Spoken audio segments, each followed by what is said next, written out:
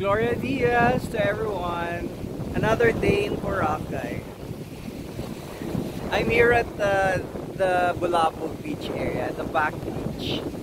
I am watching people take pictures at the leaning coconut tree. And of course, the reason why the foreigners come here is to do their kite surfing. It's kite surfing season in Boracay. These foreigners, they stay here the whole day. They have what adrenaline and what energy they have, imagine. And this is an expensive hobby to do. And it's so windy today. The sun is out. Like I said, Gloria Diaz. It's a glorious day. I brought this beach towel provided by our Jotel. And napapasok na yung bottom. And if we decide to swim, we can just jump to the water. Still in Bulabog.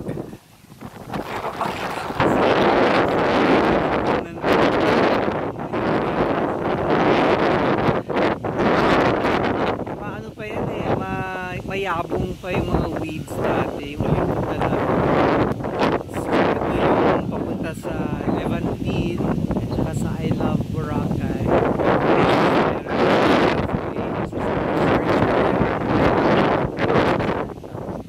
And this is the corner vacant.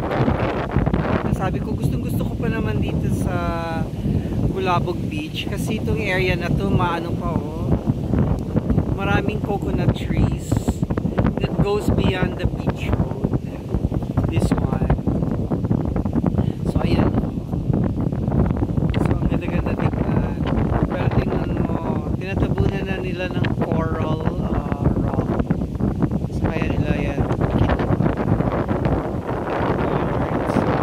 Maybe when we come back here, meron ng construction going on. Or baka nakatayo na. Huwag naman sana nakatayo na. Because I want to be back here soon.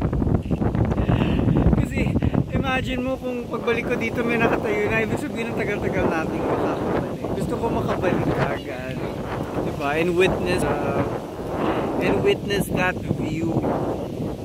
Alam mo, ang ganda talaga dito sa Bulabog. I think ang technique talaga in Boracay is if you're not a sun worshipper, morning nasa white beach ka kasi ano yan eh, sunset. So sa umaga walang araw, so laging you're under the shade of the coconut trees, the dangkalan trees. Tapos pagdating ng hapon, punta ka na dito sa Bulabog Beach. Kasi itong Bulabog Beach is sunset side. So sa hapon, nasa white beach yung malakas na araw. Dito, pwede ka nang umupo uli under the shade of the trees. Ayan. Dami niyang harvest na po.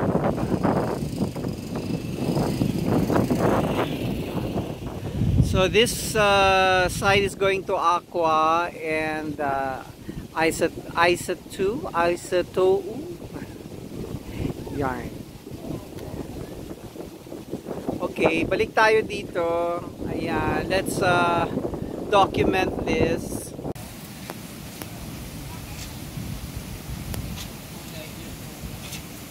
The last time we were here, it had a for sale sign. I think this is sold already, but the pool has no water, so no operation. And over here is the Aisatou. We stayed here. Yung birthday ni TTT. Let me show you the hotel.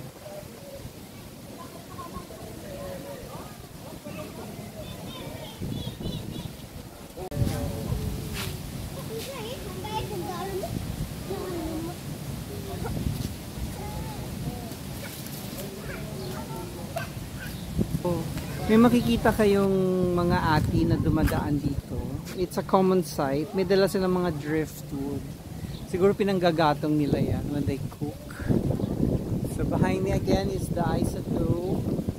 I think the e-trike can drop you off, if I remember it right. So, the next to it is the Windrider. It says they're accepting. Lagi namang room available. Pero baka pa nag-inquire ka, they're fully booked. Diyan kayo tira if you want ang mga kapitbahay niyo, mga kitesurf. May resort dun na makikita mo agad yung swimming pool.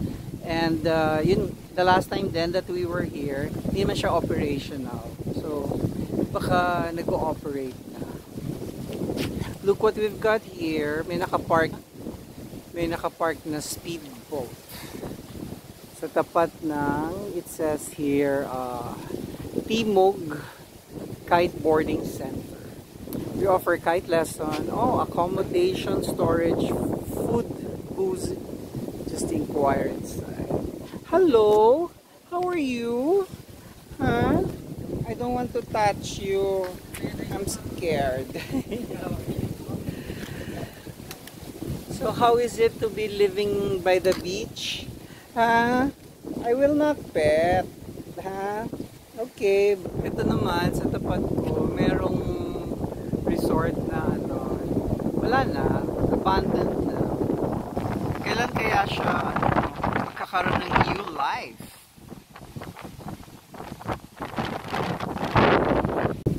Ayan, may afam, kumakain ng hindi ko alam na yung kinakain niya. What fruit is that? From the tree. What kind of tree? Local tree? Oh. Pandan. I know the pandan. It's the fruit, no? Okay. Like a pine. Yes. But here in this country, it's very small. Oh, okay. All the countries, like things like that. Yes. Try. Oh yes, I was hoping you'd say that. Try. It tastes like banana, pear, and kamote. The kamote, really? Sweet potato. Yeah, cleans your teeth. Try. I need that because my gums Other now are side, burning. other side. Which side? This one? This one, yes. The harder one? It's sweet. And hard. Suck it.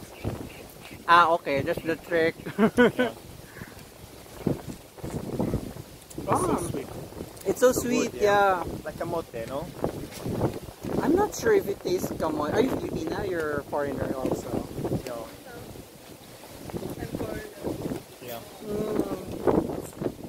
So what's your feeling? We call this the fruit of peace. Because isa kung merong tao galit, so we give this, masaya. Masaya. How do you learn masaya? Oo.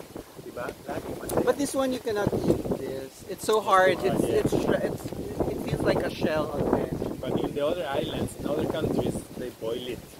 And then eat it like vegetable. I like the fruit. It's still sweet, no? But very good, no? Yeah, very.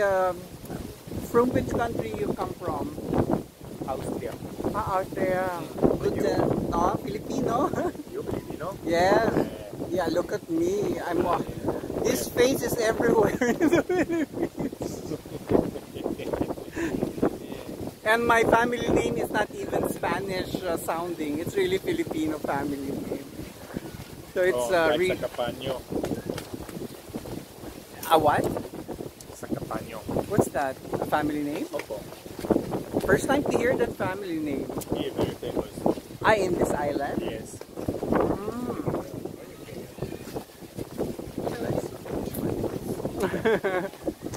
Thank you very much. Saan ka pupunta? I will walk because there's a resort over there. The last time I visited, it was not operation. The resort that there's a swimming pool by the pathway. It's abandoned. It's still abandoned. They're building something here. You can see the... Yeah. I've seen this somewhere in one of the vlogs, but I didn't realize it was along the Bulabog. Bulabog. Yeah. Kite. Where we kite. Are you one of those? Yeah. With so much energy, You don't see. strength, Look. and stamina? How long do you stay there at any one time? 2 hours, 3 hours. Oh my God. Oh my God. Really? It even pains me to just carry this phone for a few minutes and you are there. Uh-oh. Grabe. Oh. Oh, you need to wash it first. Wash it. Okay, I'll thank you very much. I'll walking paalam. Well, my vlog is welcome to Rabu Avenue. Welcome to saan? Rabu Avenue. Ano ito? R-A-B-U. Ano ito? Rabu is when Japanese say love, that's when they say Rabu. Love. It's but you will hear them say Rabu, but they actually want to say love, Rabu. So it's like welcome to Love Avenue. Oh, saan ka nakatira? I live in Pasay.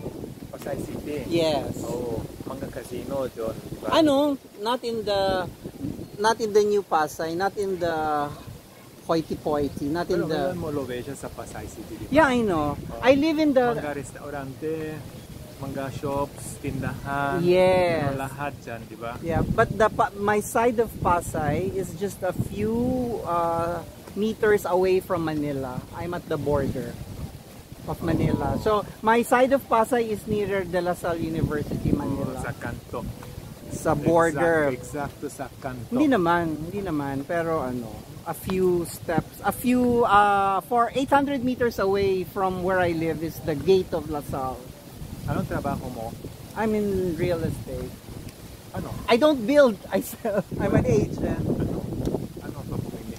Manila? Only Manila? Everywhere. But I don't do lots. Meron ako bahay ko. Where? Dalawa sa Windriders Beach. Okay. Kailangan ko real estate agent. Pareho ikaw. Yeah, but I'm not an expert of Boracay because Boracay is a little different because the lands here are not titled. You have only tax deck.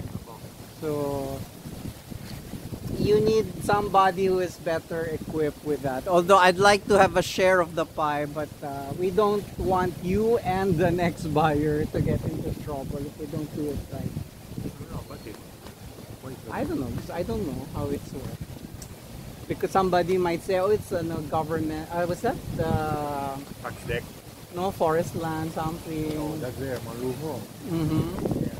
Sayang, no? So are those condos there, are those big mansions there affected? Of course. They're not there anymore, no one can live there? Correct. Oh my God. And they can ask them. Oh gosh. I didn't get your name, sir? George. And your friend? Not my friend. Your daughter already? Pangalawa. Oh. Very good. Magaling ako, di ba? Anong tingin mo? Anong tingin ko? Oh. Maganda siya. Di ba? Oo. Sabi ko. Hindi nagmana sa iyo, nagmana sa nanay. No, designer ako. Production mama, di ba? Ay. Diba? Anyway, George, I have to start walking. Oo. Slowly, oh. I'm uploading this to my YouTube. Oh, it's okay? Will be famous? No. We want 10%, no? I only have 13 viewers. I'm not monetized. But we're doing this for posterity. You know, I'm old. So a few more years, it's hard to be doing this. So we'll just look at the video and... Overthink too much. I overthink. That's true. Thank you, George. Paalam. Salamat dito. Okay, let's start walking again. So this in front is... That's Green Yard. I think it's Board Sports Shop office. Here they are. Oh my God, they're putting a building. May building. I think ito yung puno na pinagkuhaan niya. Ito, mali ang napo. Ito. This is the pandan tree. Yung pandan ba na pinalagay natin sa rice, is it the same pandan? Yun. Ayan, oh my God. Merong ginagawa na dito. Next punta natin dito, meron ng hotel.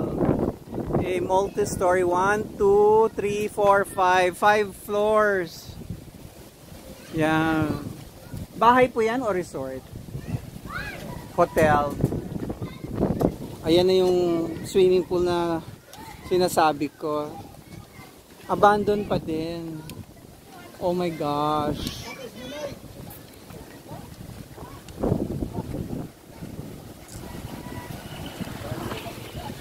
So, wala na talagang pag-asa to. Siguro nadali to sa closure. Nadali ng COVID. O, kangkong na lang ang nakatanim dito sa swimming pool. 'Di ba? Pero ngayon, walang mga tadpoles. Meron. I wonder kung lagyan ko ng guppies yan, kung mabubuhay ang guppies. Shall we experiment? May ba dito? Pero baka to, sea water. Hindi naman. 'Di ba?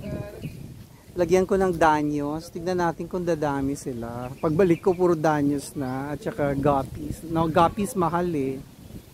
'Yun.